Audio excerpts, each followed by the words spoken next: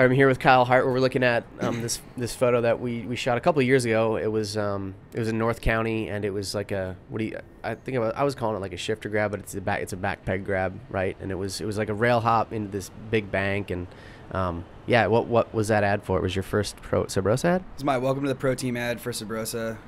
Yeah, it was like a 10 flat 10 rail, really skinny, like way too skinny to grind, but it was like a good gap, like hop up a curb, 10-foot flat, and then hop over a rail down into the second set bank on grass.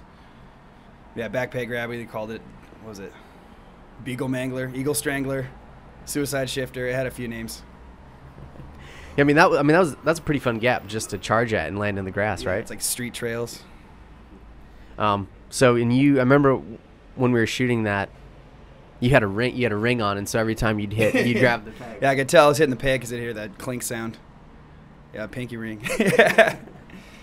It doesn't. I mean, Ryan said that's like one of his favorite photos, right? He loves that thing. A few times. They even have it like framed in the office, and I don't even have a copy of it.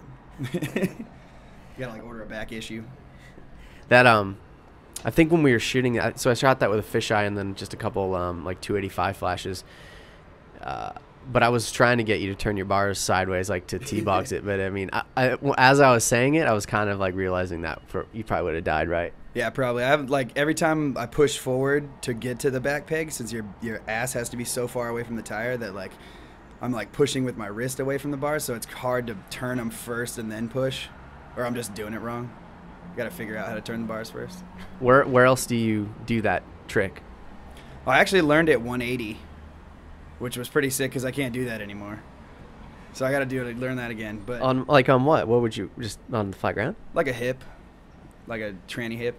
And then it was something I started doing over like wedge pyramids, like just straight over. And then like learning it in spins and like trying to do it off like from flat to flat without any tranny involved, like is the hardest one because it takes so fucking much time to get there and then get all the way back and to land correctly without like blowing my feet off landing double tire. So when you fuck that trick up, what usually happens?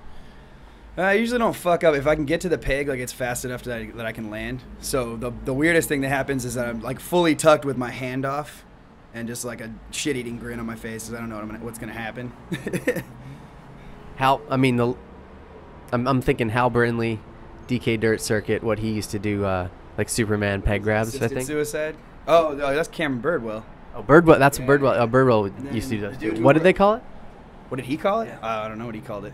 They had that dude who rides for Eastern. I'm fucking blowing it. Ron knows his name, but he would do where he takes both hands off and he'd grab the seat with one hand and the back peg with the other, and they called it an assisted suicide.